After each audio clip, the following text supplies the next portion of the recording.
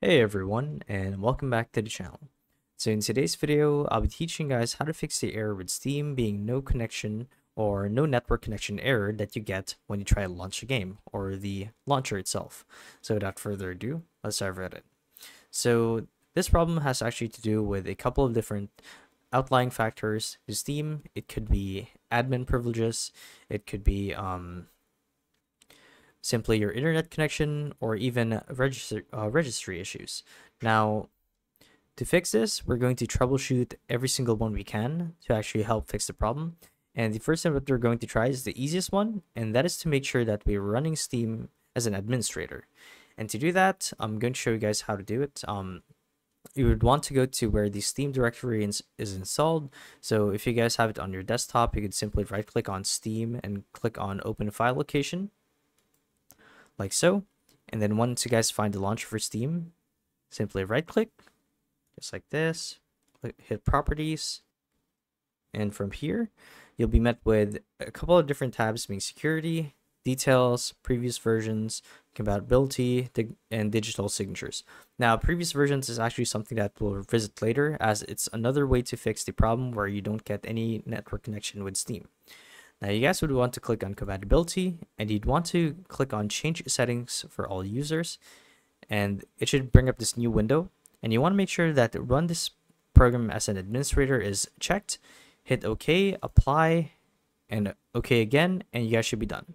Now what this effectively does is it makes sure that Steam is running with admin 0 privileges. So all of your computer resources, including networking, are being allocated to Steam, ensuring that you have a stable internet connection when you run the game. Now, another thing that you guys can do is simply closing out of Steam, and you can do so by clicking on the taskbar right here, or the icon bar, I should say, and then you want to right click on Steam and click on Exit, and then reopen it. And believe it or not, this may actually fix the problem more often than you think.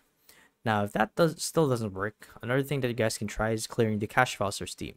And you can do so by opening Steam. So this is the window, here's the launcher, and you want to click on Steam, like so.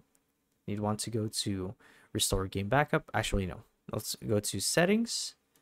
And from here, you guys would want to go to Cloud. You want to make sure that this is enabled. And next, you want to go to Storage. Actually, that's the wrong one. We'd want to go to Downloads. And from here, you guys will want to set your region, do something else. So your download region, you could do some troubleshooting, do some trial and error, see which region works for you, whichever is near you.